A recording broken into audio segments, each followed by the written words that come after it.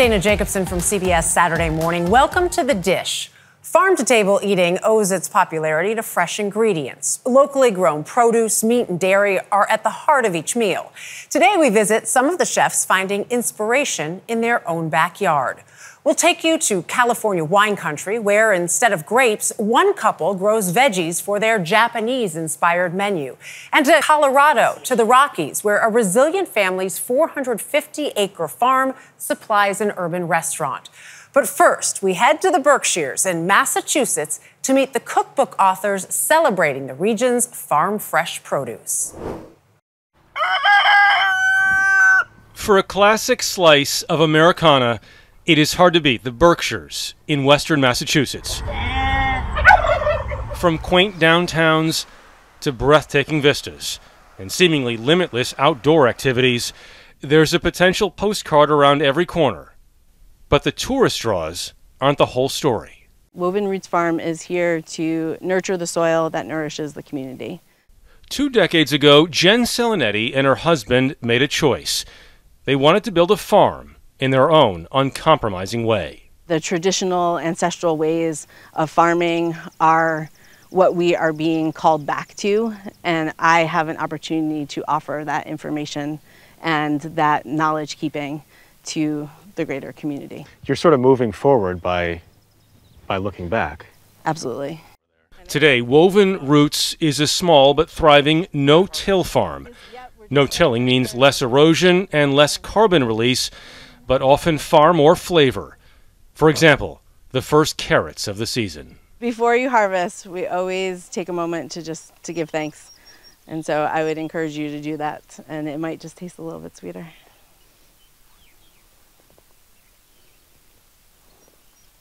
There it is. Here's the first one. Soil and all. Sweet, delicious, and amazing. Doesn't get any more natural than that. Selinetti's story is one of 42 farmers and chefs told in Robert Bildner and Elisa Spungen Bildner's tribute to homegrown harvests in New England. Each chapter of the Berkshires Farm Table Cookbook features recipes unique to a particular place. People who go to farmers markets need to know this, that this is what went into the tomato that they're about to pick up. And it's an extraordinary amount of work, extraordinary amount of love. There's a great variety. We have meat farmers, we have cheese makers, we've got amazing vegetable growers. The Builder family has been in the food business for 3 generations. Robert and Elisa once owned a food processing company. But putting together this book was an awakening for them. Over 7 years, we've traipsed down dirt roads we didn't know existed. It really takes a lot of persistence to do this. I mean, we've literally been out in the fields with our recorders, and it's taken years to get people to call us back and forth. And I did the photography of the book as well. You've been on the ground and in the ground. On the ground, in the ground, Jeff, it's been a labor of love for us. So. I remember taking notes in a field of watercress, and I didn't think my computer was going to survive because literally it's in mud when I was, was taking notes. That's the way to do it. Of course I wish I had your sound crew too. I know. Because my mic wasn't so great. To compile the cookbook, husband and wife worked with Chef Brian Elberg, who grew up here, then was trained with the world's best. What does farm to table mean for you? To me, it just means what I've always done. He's now the executive chef for over half a dozen of the region's top restaurants. With your training, you could have done New York City, Paris, whatever else. You chose the Berkshires. Why? Yeah, it's unpretentious. It's communal. It's just this business is so stressful that it's really comforting to be in the business with other like-minded people that really want to cultivate the agricultural aspect of it and respect the arts and our craft. So it's nice to be in that environment. For us, Elberg prepared a Berkshires feast, all recipes found in the book. Harissa grilled cauliflower with sweet corn and avocado relish, salad with kale, egg, rice wine vinegar, and smoked almonds, grilled carrot bread with cranberries and garlic skate butter, grass-fed beef top round, slowly cooked, and white bean soup with sausage and kale. All of the ingredients came from within 50 miles, most within walking distance. Elberg topped it off with a brand new creation. Okay, the cocktail. So this is called the Bartlett. Okay. And it's named because one of my employees brought in raspberries from Bartlett's Orchards today. So we made up a cocktail with it. So it's Bartlett's raspberries, mint, lime, and Berkshire Mountain Distillers vodka. Cheers. Cheers. You made up a cocktail today, this morning, Yeah. based on the ingredients that were available. Because they asked me to make a cocktail. That's how we roll. That's you. what we do.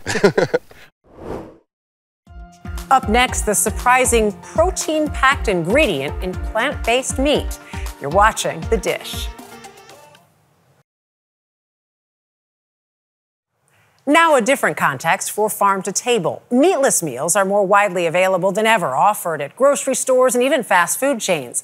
Believe it or not, the protein-rich ingredient in many plant-based meats is actually peas. Nancy Chen got a taste of what's driving the rise of pea protein in America. Near Times Square, one of the best joints for a burger with all the fixins isn't serving any meat. April Tam Smith is the co-founder of PS Kitchen. The vegan restaurant was one of the first in New York City to serve the brand Beyond Meat back in 2017. I remember when we first opened, the questions were usually around, what's in this? Wow, it's really good. What am I eating? Fast forward to today, as meat alternative products are creating new appetites for all. The people who are coming in wanting to try this burger, are they vegetarian or are they meat eaters? I would say mostly meat eaters. I think about 80% of our customers are just regular people. People who are just craving the burgers. Changing the nation's taste buds isn't easy. Nearly 9 in 10 Americans eat meat as part of their diet. 25% say they're at least willing to try plant-based burger alternatives. That includes this Oklahoma girl. So this is the Beyond Meat burger and there's absolutely no meat in this? No, not at all. It's made with pea protein. All right. This is really good. It just tastes like a regular burger. As for where much of it comes from, near the South Dakota border in Dawson, Minnesota, are the seeds of a food revolution. Brother and sister Tyler Lorenzen and Nicole Atchison had the largest pea protein plant in North America. What exactly is pea protein? Pea protein is protein that comes from peas, and not green peas, actually yellow field peas. There's actually 20% protein in peas, which is quite a bit for most vegetables. A chance to change what we eat and how we farm. Nicole, I was surprised to learn, I mean, even on the drive in here, I'm passing fields of crops, that those crops aren't necessarily going to people, and for the most part, they're actually going to livestock. Yeah, and that's, I think, surprising for a lot of people, because as we drive around, we think, oh, look at all this food that we're making. Purist works with a network of more than 400 farmers to source their pea plants.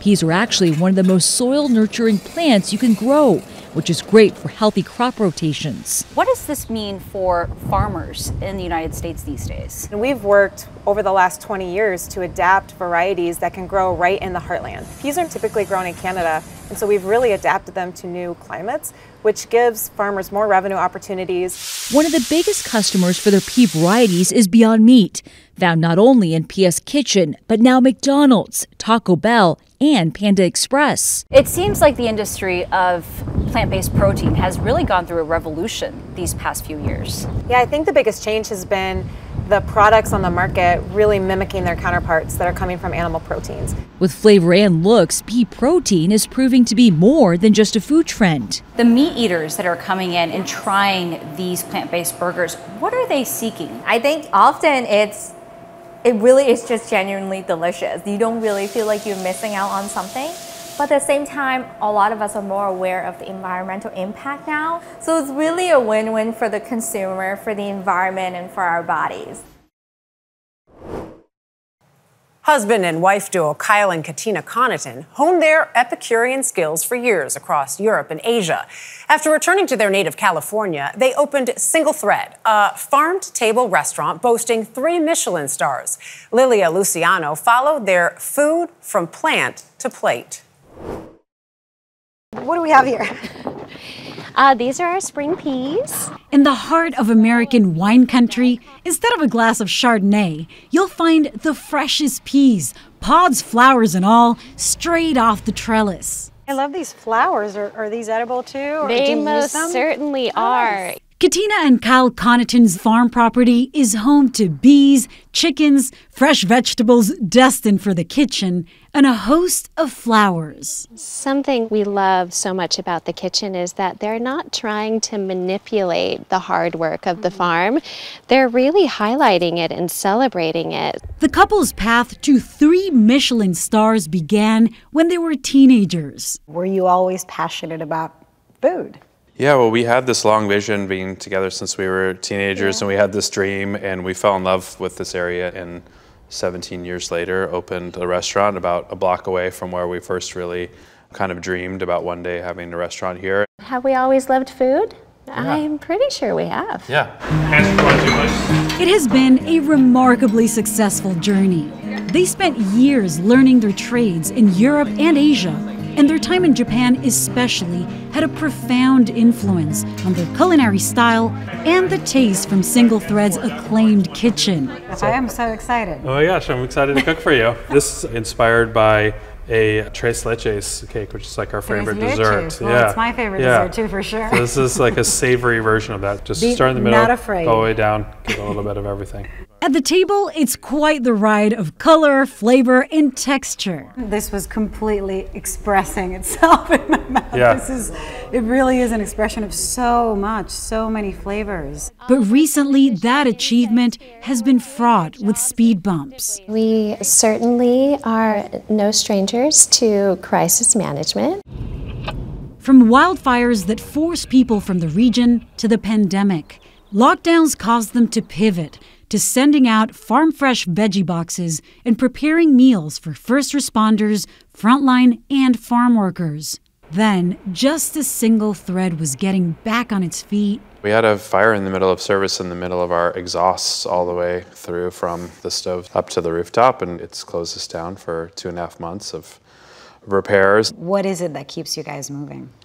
It's resilience, it's tenacity, it's the punk rock teenagers that still live deep within us.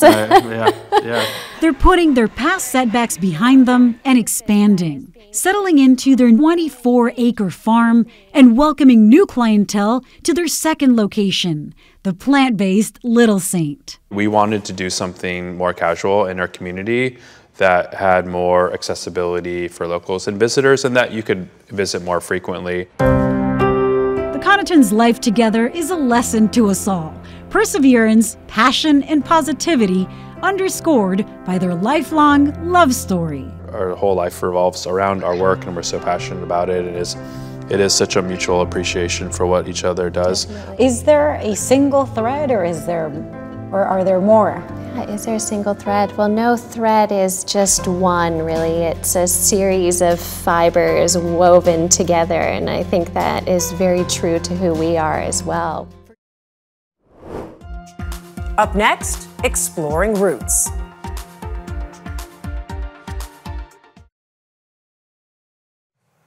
Jill and Eric Skokin's passion for fresh ingredients led them from a simple backyard garden to a 450-acre farm. Their restaurant, Bramble Hare, gets nearly everything they need from their own fields and pastures. And at the height of the pandemic, it also saved their business. Michelle Miller visited their Colorado spot to experience how they make it all work. Just outside of Boulder, in the foothills of the Colorado Rockies, suburban sprawl has forged a friendship with fruitful farmland. Oh, there's a bunch of good ones right there. Oh, yeah? Look at that. Perfectly right.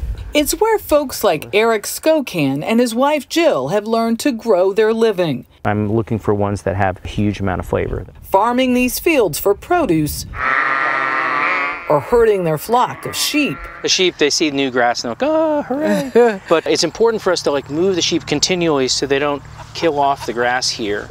Look at them go! But Skokin's 450 acres, dubbed Black Cat Farm, is just half the story.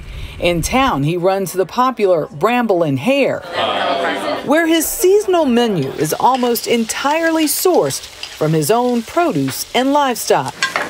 Did we mention he pulls double duty as the chef, too? The farm's the supply, the restaurant's the demand. Yeah. And they feed each other. Absolutely. It was farm to table and then there's farm-to-table-ish, right? And we're not farm-to-table-ish, we are farm-to-tables, right? I think really the important thing is, for us, that it's been authenticity. Only a handful of restaurants in the U.S. are like Bramble Hare, 1 part farm, 1 part kitchen, growing nearly their entire menu themselves. In the restaurant, we need the hearty, bulky things, the potatoes and the carrots and the beets, and then we also need the things that are really delicate.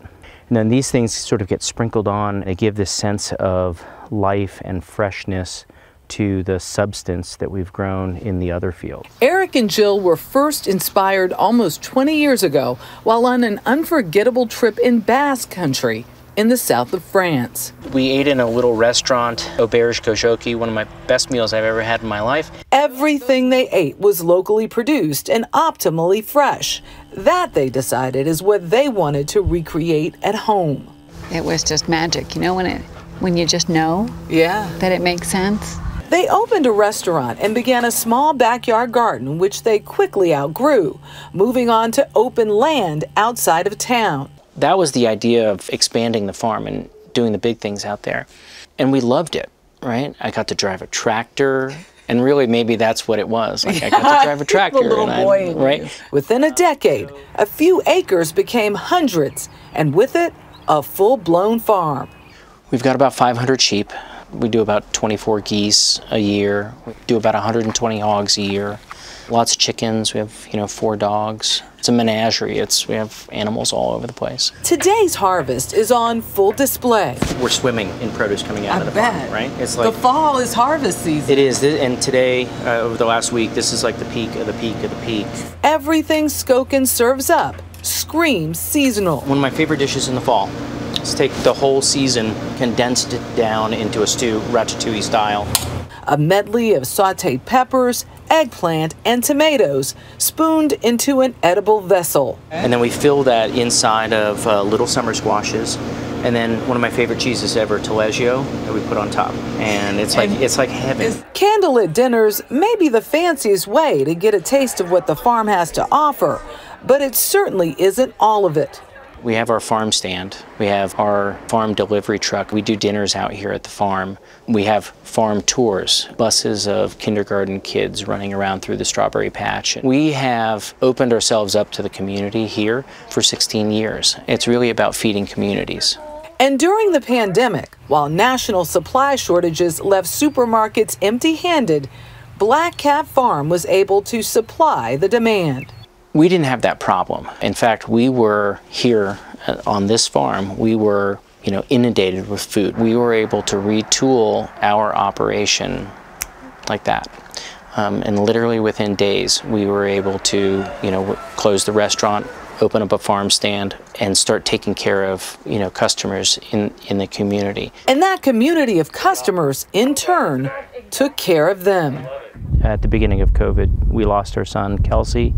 2 years ago, on the road by their home, their son was killed when a dump truck smashed into his car. Through all this process, we have, reevaluated what we want to do in life. Many things that we thought were important, really, for Jill and me, are not, particularly important anymore.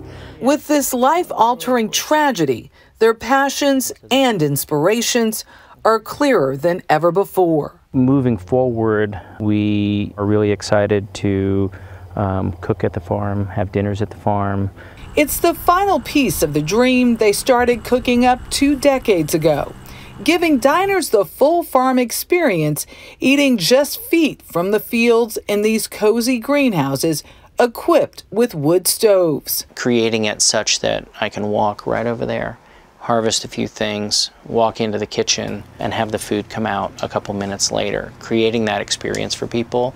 It's enriching for me to be able to do it. It's enriching for our customers and for the community as well. It's the best win-win out there. For more stories like these and live coverage of breaking news 24/7, stream us right here on CBS News. I'm Dana Jacobson. We'll see you next time for another helping of The Dish.